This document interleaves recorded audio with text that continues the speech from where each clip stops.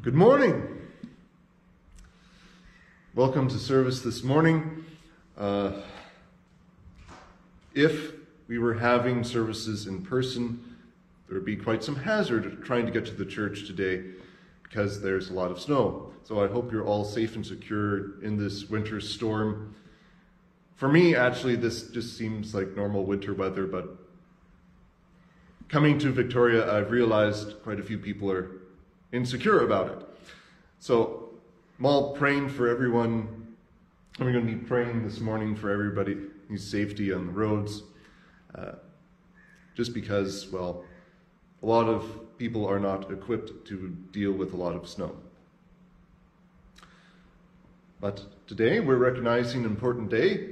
So happy Valentine's Day. Or to everyone who is like me, happy Singles Awareness Day.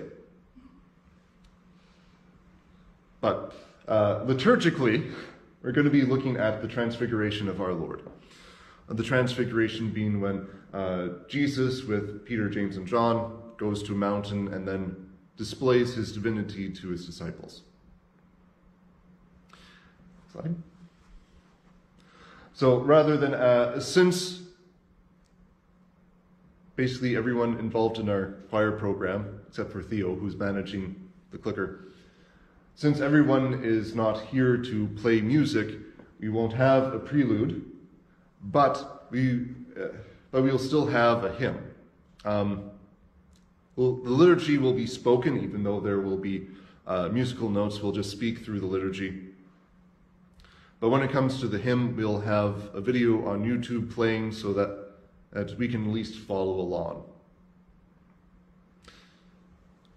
So, without further ado, we begin in the name of the Father, and of the Son, and of the Holy Spirit. Amen. If we say we have no sin, we deceive ourselves, and the truth is not in us. But if we confess our sins, God, who is faithful and just, will forgive our sins and cleanse us from all unrighteousness.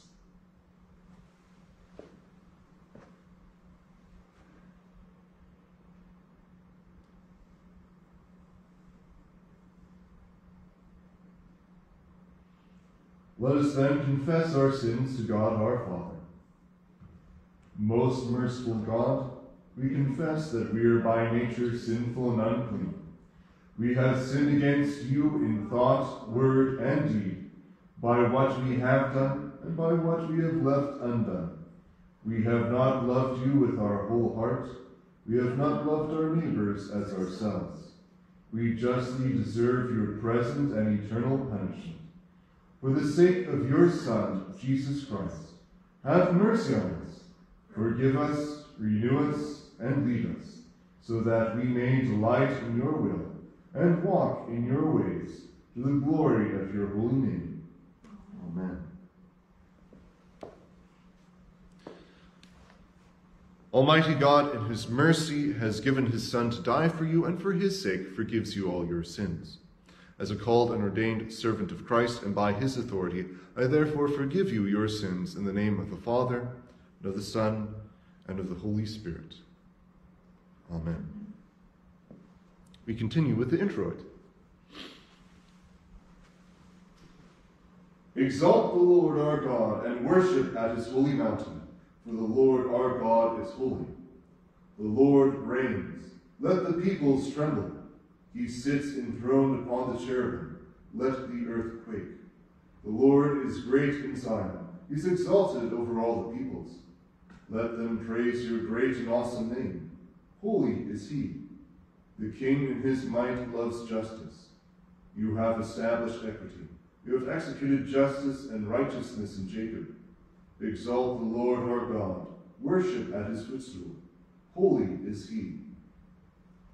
Glory be to the Father, and to the Son, and to the Holy Spirit, as it was in the beginning, is now, and will be forever. Amen. Exalt the Lord our God, and worship at his holy mountain, for the Lord our God is holy. As a call and response,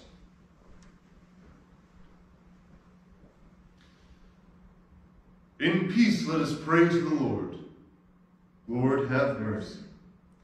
For the peace from above and for our salvation, let us pray to the Lord. Lord, have mercy.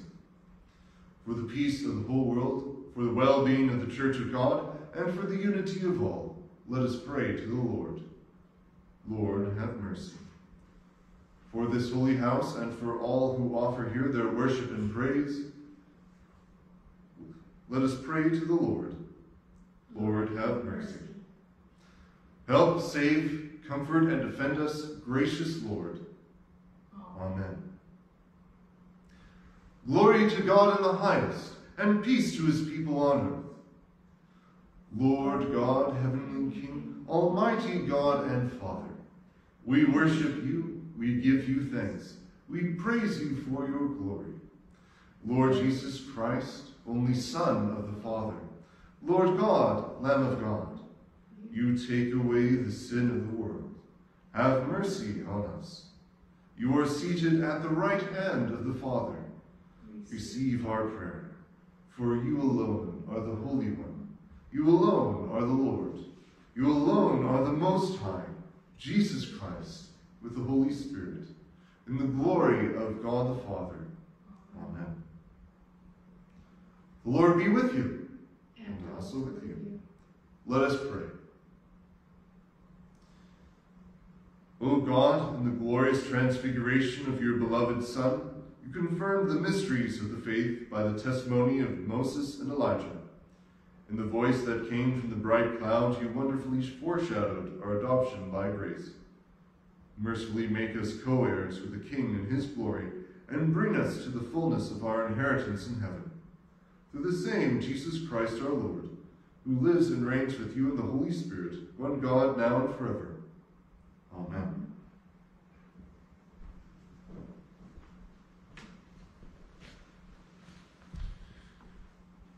The Old Testament reading for the Transfiguration comes from Exodus chapter 34. When Moses came down from Mount Sinai with the 2 tablets of the testimony in his hand as he came down from the mountain, Moses did not know that the skin of his face shone, because he had been talking with God. Aaron and all the people of Israel saw Moses, and behold, the skin of his face shone, and they were afraid to come near him. But Moses called to them, and Aaron and all the leaders of the congregation returned to him, and Moses talked with them. Afterward, all the people of Israel came near, and he commanded them all that the Lord had spoken with him in Mount Sinai. And when Moses had finished speaking with them, he put a veil over his face. Whenever Moses went in before the Lord to speak with him, he would remove the veil until he came out. And when he came out and told the people of Israel what he was commanded, the people of Israel would see the face of Moses, that the skin of Moses' face was shining. And Moses would put the veil over his face again until he went in to speak with him. This is the word of the Lord.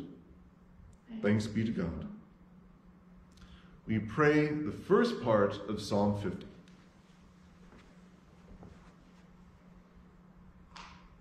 Mighty One, God the Lord, speaks and summons the earth. From the rising of the sun to its setting, out of Zion the perfection of beauty, God shines forth. Our God comes, does not keep silence. Before him is a devouring fire, around him a mighty tempest. He calls to the heavens above, and to the earth, that he may judge his people. Gather to me my faithful ones, who made a covenant with me by sacrifice. The heavens declare his righteousness, for God himself is judge. Glory be to the Father, and to the Son, and to the Holy Spirit, as it was in the beginning, is now, and will be forever. Amen. The epistle reading comes from Paul's second letter to the Corinthians, the 3rd and 4th chapters. Since we have such a hope, we are very bold. Not like Moses, who would put a veil over his face so that the Israelites might not gaze at the outcome of what was being brought to an end. But their minds were hardened. For to this day, when they read the Old Covenant, that same veil remains unlifted, because only through Christ is it taken away. Yes, to this day, whenever Moses is read, a veil lies over their hearts. But when one turns to the Lord, the veil is removed. Now the Lord is the Spirit, and where the Spirit of the Lord is, there is freedom. And we all, with unveiled face, beholding the glory of the Lord, are being transformed into the same image from one degree of glory to another. For this comes from the Lord, who is the Spirit. Therefore, having this ministry by the mercy of God, we do not lose heart. But we have renounced disgraceful, underhanded ways. We refuse to practice cunning or to tamper with God's word, but by the open statement of the truth, we would commend ourselves to everyone's conscience in the sight of God. And even if our gospel is veiled, it is veiled only to those who are perishing. In their case, the God of this world has blinded the minds of the unbelievers to keep them from seeing the light of the gospel of the glory of Christ, who is the image of God. For what we proclaim is not ourselves, but Jesus Christ as Lord, with ourselves as your servants for Jesus' sake. For God, who said, "Let light shine out of darkness," has shone in our hearts to give the light of the knowledge of the glory of God in the face of Jesus Christ. This is the word of the Lord. Thanks be to God. Continue with the Alleluia and verse. Alleluia! You are the most handsome of the sons of men. Grace is poured upon your lips. Alleluia. The Holy Gospel according to St. Mark, the 9th chapter. Glory to you, O Lord. And after 6 days, Jesus took with him Peter and James and John, and led them up a high mountain by themselves, and he was transfigured before them. And his clothes became radiant, intensely white, as no one on earth could bleach them. And there appeared to them Elijah with Moses, and they were talking with Jesus. And Peter said to Jesus, "Rabbi, it is good that we are here. Let us make 3 tents, one for you, and one for Moses, and one for Elijah." For he did not know what to say, for they were terrified. And a cloud overshadowed them, and a voice came out of the cloud. "This is my beloved Son, listen to him." And suddenly, looking around, they no longer saw anyone with him but Jesus only. And as they were coming down the mountain, he charged them to tell no one what they had seen, until the Son of Man had risen from the dead. This is the gospel of the Lord. Praise to you, O Christ.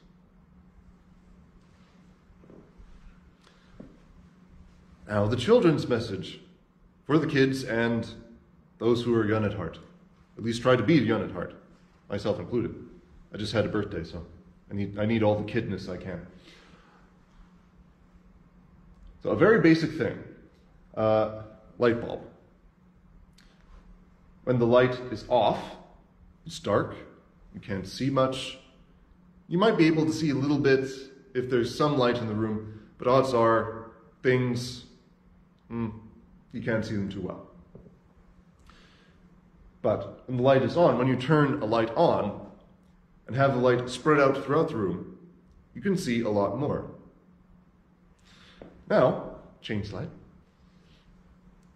Take Jesus. When people are looking at Jesus,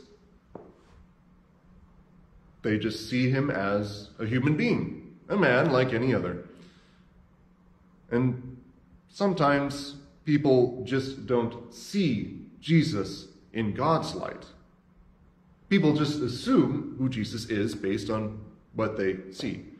But when God's light shines through Jesus, change slide.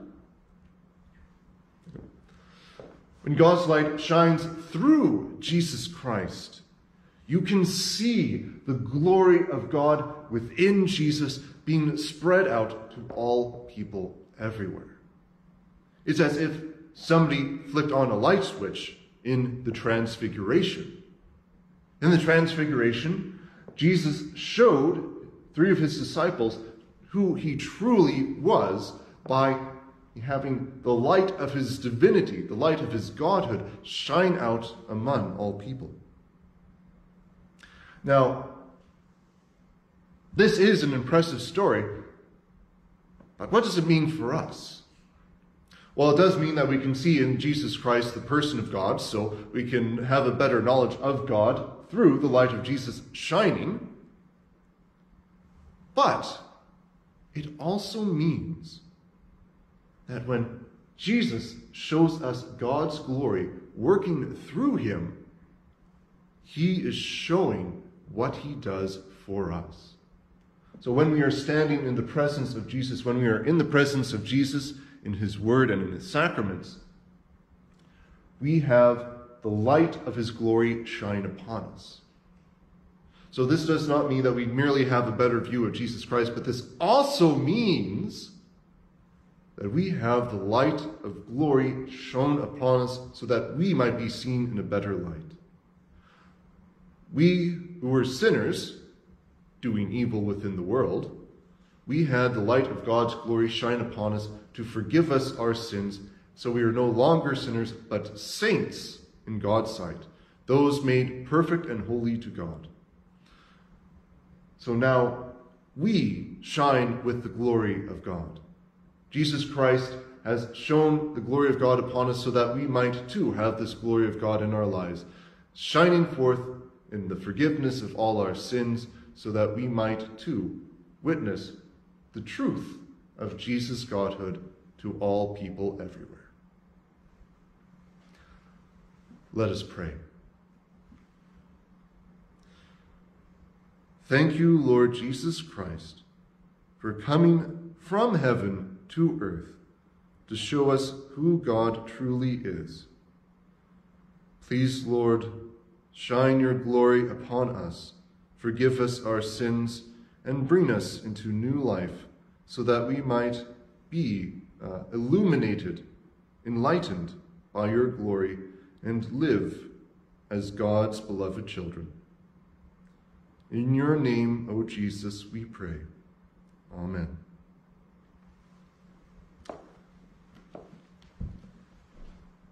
Since we do not have musical accompaniment this morning, I'm going to play a video off of YouTube to accompany all these words. This is from Concordia, University of Chicago, with their wind ensemble, so that we can follow along with Thy Strong Word.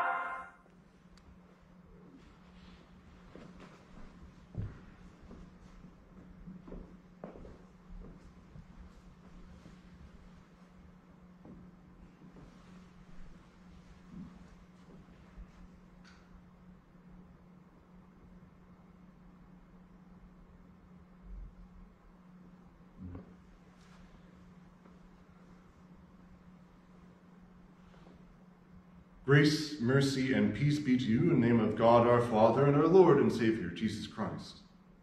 Amen. In the service last week, we were talking about how Jesus Christ shows us what to preach in the gospel by himself living the gospel. This is God the Son coming down from heaven to earth to be embodied as one of us, to suffer all the evils of this world and deliver us from sin upon his cross. Jesus is fully God and fully man, and as God-man, Jesus shows us who God truly is when we see our Lord loving us to the point of death on a cross in order to save us. And in the transfiguration of Jesus, we see the divinity of the God-man poke through in all its glory. The disciples, Peter, James, and John, witnessed the man, Jesus, who they have known for over a year at this point at least, suddenly transformed before them. His glory shone forth as light upon them. The disciples could see the true glory of God in the flesh of Jesus Christ. Unveiled before them was the light of light and Lord of lords. And it is this God who was also a man who would die on the cross for the sins of all and be raised from the dead. Baptized into Christ's death, we are dead to sin once for all, and we are raised into newness of life. This is the gospel of Christ. To see Christ, to witness him, is to see the gospel. To be in Christ by faith is to live in the salvation given to you by the gospel. You are glorified by the gospel because it applies to your heart the glory of Christ, which our Lord places within you by faith. This is how Paul phrases things in our reading from 2 Corinthians chapter 4, when he says that the glory of God in the face of Jesus Christ has shone in our hearts. The light of the gospel has shone within you, so that by the word of grace God speaks to you through the gospel. You are saved and brought into the glory of Christ. The word of the gospel spoken to you, who cleaved the darkness of sin from your flesh to transform you into a bearer of Christ's glory. In former times, as sinners without the light of Christ, you were doomed to darkness under the old covenant. That is, the covenant of God's law delivered through Moses. Without the light of Christ delivering you into the glory of God by having you bear the glorious image of Christ, you lived under the law which condemns you. When we read of the Transfiguration from the Gospel of Mark, you can see that Moses stands as one of the two Old Testament figures accompanying a glorified Jesus. Jesus has the glory of salvation shine from him, but Moses had another type of glory. You see, there was a time back in the Old Testament when Moses' face would shine with the glory of God because the Lord God spoke to Moses. This is described in our reading from Exodus chapter 34 this morning. Moses went up to Mount Sinai, heard the voice of the Lord proclaiming his laws, and would descend to tell the Israelites this law of the Lord. As he spoke, the glory of the Lord, which Moses received, shone upon his face. And this was a reflected glory. It was God's glory, but it was a glory that would ultimately fade. The law of God, which we find in the Old Testament, and even the law of the Lord Jesus spoke of during his time on earth, this law is glorious. It shows to us the will of our Father in heaven and orders our lives so that we may love our neighbors as ourselves and strive to be as perfect as our Heavenly Father. So there is a glory under the law, but it is a glory that fades. This is because the law does not save you, but condemns you. As you strive to be perfect as God, or striving to be as perfect as Christ, doing all that is within you, so that by your power you may love your neighbor and your God, it becomes evident that your law and works are lacking. And what I mean is, well, is everything you've done perfect? Have you perfectly loved your neighbor? Or often enough, or far too often enough, have we come to act out of frustration or anger toward our neighbors and fall short of the glory of God? The glory of God that shines forth from the law is there, and we try to live in it. But when you sin, sin covers your heart and makes you lose sight of God's glory. This is what happened to the Israelites at the time of Moses, whose hearts were blinded by sin. The only way for you, like them, to have the glory of God shine within you is not to rely on a glory you can win for yourself under the law, for the law always condemns. But we must rely on a glory that comes from God himself, a glory that is itself eternal.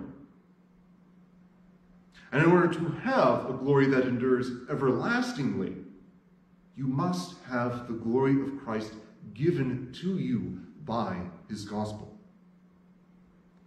The gospel of Christ is his salvation, which illuminates you. The darkness of sin once enveloped you and obscured your sight as if you were hidden behind a veil. But the truth of the gospel shines the light of Christ to eat up the darkness of sin. As no darkness can withstand light, no sin can remain in the forgiveness of Christ. When you find that you have fallen short of the glory of God, that you have not lived perfectly as the Lord's law commands, and also as other people seem to demand, still the glory of Christ shines upon you. His perfection, his glory falls upon you even when you fall short of God's glory. More than this, the glory of Christ is the glory of God. Christ shows you his true divinity in the Transfiguration, where he is transformed in the sight of his disciples. It is the glory of God that Christ shines and which you receive. It is a glory that transforms you. When you are in the glory of God, you are transformed to have a new glory. The glory of Christ shining forth from your heart. You are transformed to be like Christ. In the sight of your Father in heaven, you are a light of Christ. He sees the glory of Christ dwelling within you and loves you as one who is as perfect as Christ. Of course, we know each one of us has fallen short of the glory of God.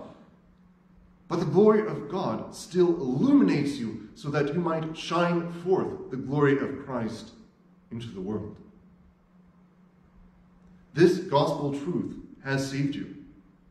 You are not judged according to your failures under the law, but according to the glory of Christ given to you by his gospel.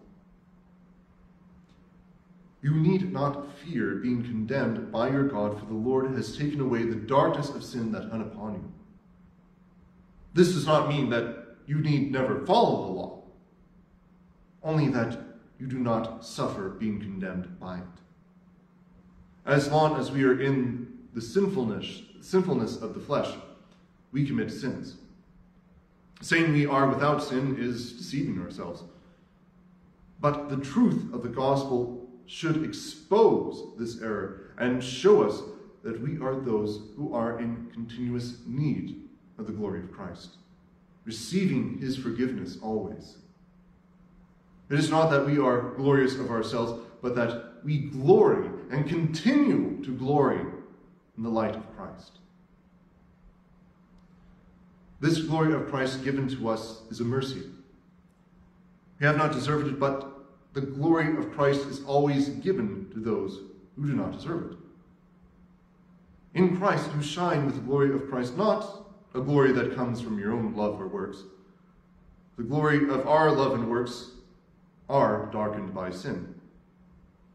But the love of Christ and his works for you are what shine upon you and through you, shining through the darkness of your own sin to bring the light of God to you and to others.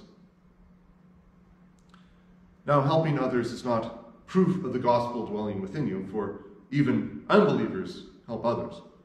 Your proof of the gospel working within you is the word of God, which declares that Christ has forgiven your sins and cleansed you from all unrighteousness. You have true assurance of God's glory transforming you in the sacraments of baptism and the Lord's Supper. The light you shine is not your own, but the glory of Christ, which is continually poured upon you in abundance.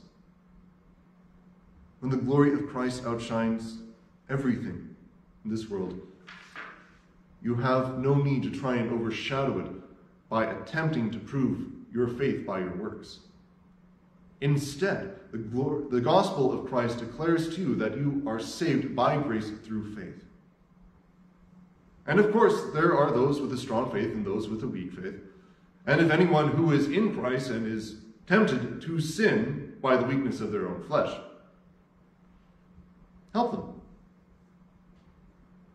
As Christ shone his glory upon you to save you from your sin, shine the light of Christ into the lives of those who need him, that they may not continue in sin, but leave the darkness of sin and live in Christ's glory. Until we enter into paradise, where there is no need for a sun or moon, for the glory of God illuminates everything, let us shine with the light of Christ in this world, spreading the truth of the gospel so the light of Christ can cleave away the darkness of sin from all people. After Jesus Christ rose from the dead, the disciples spread abroad and told all people about the glory of Christ, including the miraculous Transfiguration, where Jesus shone with the glory of God. This was so all people may have the glory of Christ transforming them from the darkness of sin to the glory of Christ. This gospel of Christ's glory, saving us from our sins, has made us shine. And we desire for the whole world not to live hidden away from this light, but join us in Christ, so that all people everywhere may live in Christ's glory forever. Amen. And the peace that surpasses all understanding, guard your hearts and minds in Christ Jesus our Lord. Amen.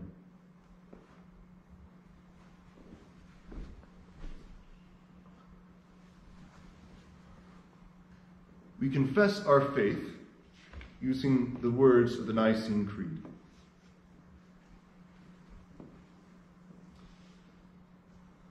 I believe in one God, the Father Almighty, maker of heaven and earth, and of all things visible and invisible, and in one Lord Jesus Christ, the only begotten Son of God, begotten of his Father before all world was, God of God, light of light, very God of very God, begotten, not made, being of one substance with the Father, by whom all things were made, who for us men and for our salvation came down from heaven, and was incarnate by the Holy Spirit of the Virgin Mary, and was made man, and was crucified also for us under Pontius Pilate. He suffered and was buried. And the third day he rose again according to the Scriptures, and ascended into heaven, and sits at the right hand of the Father. He will come again with glory to judge both the living and the dead, whose kingdom will have no end. And I believe in the Holy Spirit, the Lord and giver of life, proceeds from the Father and the Son, who with the Father and the Son together is worshipped and glorified, who spoke by the prophets. And I believe in one holy Christian and apostolic church. I acknowledge one baptism for the remission of sins, and I look for the resurrection of the dead, and the life of the world to come. Amen.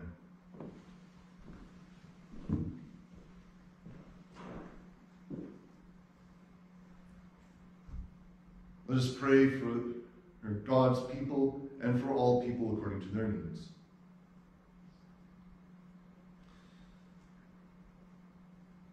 Almighty God, we give thanks for all your goodness and bless you for the love that sustains us from day to day. We praise you for the gift of your Son, our Savior, in whom we have redemption, the forgiveness of sins. We thank you for the Holy Spirit, the Comforter, for your holy church, for the means of grace, the lives of all faithful and just people, and for the hope of the life to come. Help us to treasure in our hearts all that you have done for us, and enable us to show our thankfulness in lives that are wholly given to your service. Lord, in your mercy, hear our prayer. Send the light of your truth into all the earth. Raise up faithful servants of Christ to advance the gospel both at home and in distant lands. Lord, in your mercy, hear our prayer. Take from us all hatred and prejudice. Give us the spirit of love, and order our days in your peace. Prosper the labor of those who work to bring peace and justice to the nations of the world, that mutual understanding and common endeavor may be increased among all peoples. Lord, in your mercy, hear our prayer. Bless the schools and all colleges, universities, and centers of research, and those who teach and work in them. Grant your wisdom in such measure that people may serve you honorably in church and state, and that our common life may be conformed to the ways of your truth.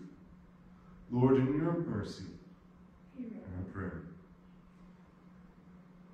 Sanctify our homes with your presence and bless them with joy. Keep our children in the covenant of their baptism and enable their parents to bring them up in lives of faith and devotion. Unite the members of all families in a spirit of affection and service, they may show your praise in our land and in all the world. Lord, in your mercy, hear our prayer. Let your blessing remain upon the seed time and harvest, the commerce and industry, the leisure and rest, the arts and culture of our people. Take under your special protection those whose work is difficult or dangerous, and be with all who put their hands to any useful task. Give them the just rewards for their labor and the knowledge that their work is a blessing in your sight.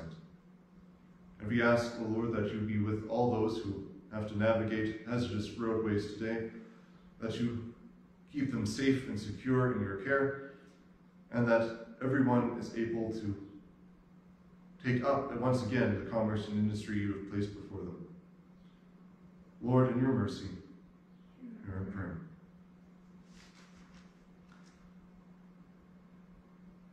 Give us grace to trust you during this time of illness and distress. In mercy, put an end to the pandemic that afflicts us. Grant relief to those who suffer and comfort all that mourn. Sustain all medical personnel in their labors and cause your people ever to serve you in righteousness and holiness. Lord, in your mercy, hear our prayer.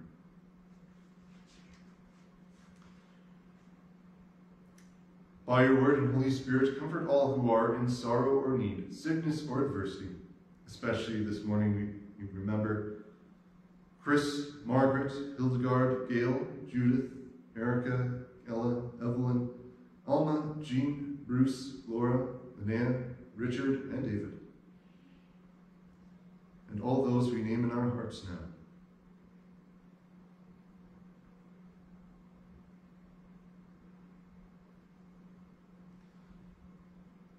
Be with those who suffer persecution for the faith. Have mercy on those to whom death draws near.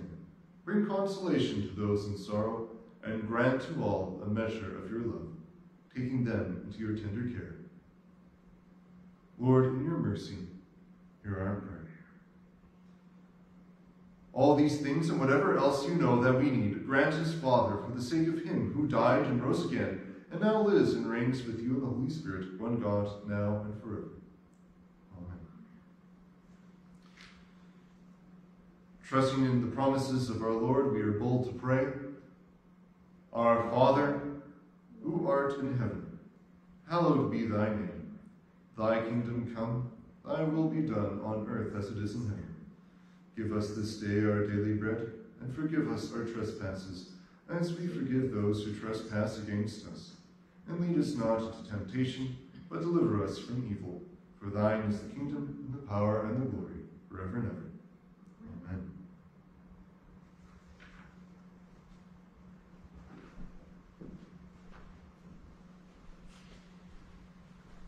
The Lord bless you and keep you. The Lord make his face shine on you and be gracious unto you. The Lord look upon you with favor and give you peace. Amen.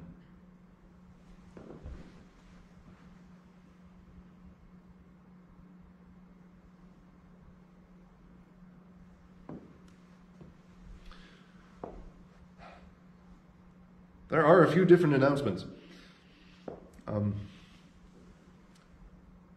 Going forth in the next couple of weeks, there are the same types of services. So this would be Bible study, Sunday worship services. What will end up happening from Ash Wednesday on is the devotional services will change. There will no longer be ones at 9:30 in the morning, except on Tuesday. There will be one 9:30 a.m. Tuesday, and also one at 12:30 every time that I'm in the office and available to do one in the office here at the church. But that will change.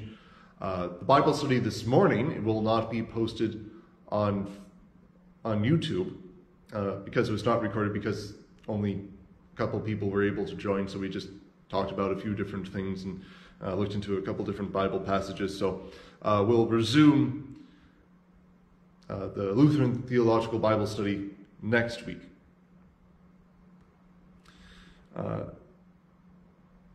Coming up, Ash Wednesday,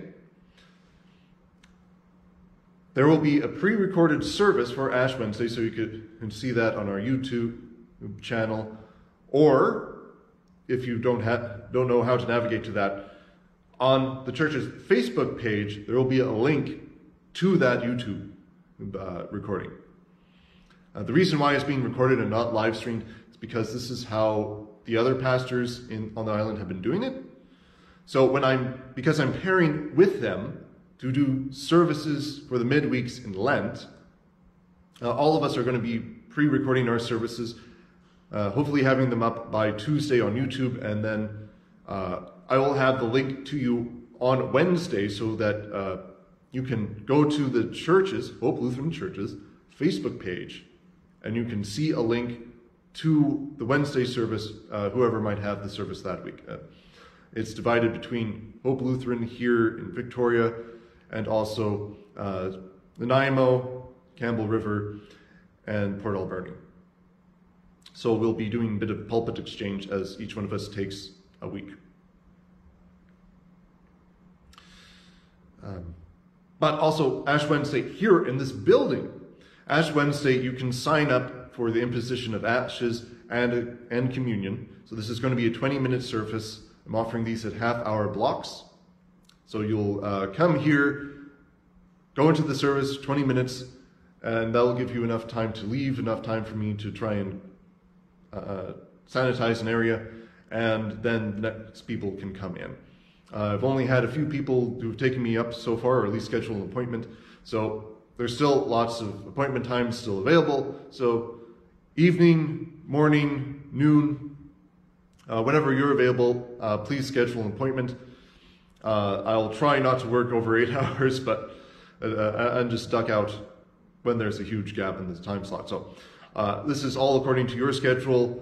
My schedule is flexible. Please, whenever you have, whichever time you prefer, please contact me and I'll try and slot you in for an appointment.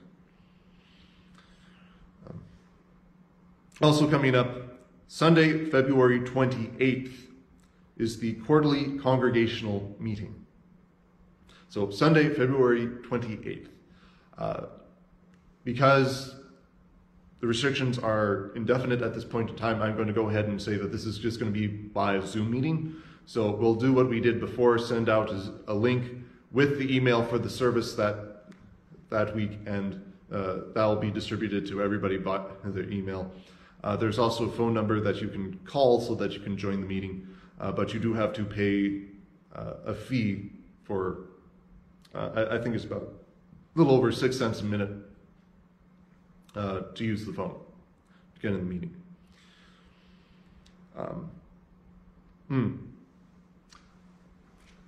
Last but not least, as as I was reminded during our hymn with all the Alleluias in there, we're going to be entering into Lent this Wednesday.